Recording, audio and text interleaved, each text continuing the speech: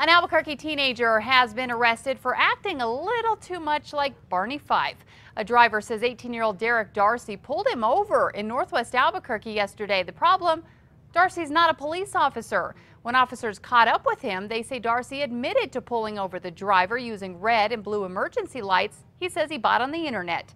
Darcy also told the real officer he was applying to become a police service aide. Darcy is charged with impersonating an officer.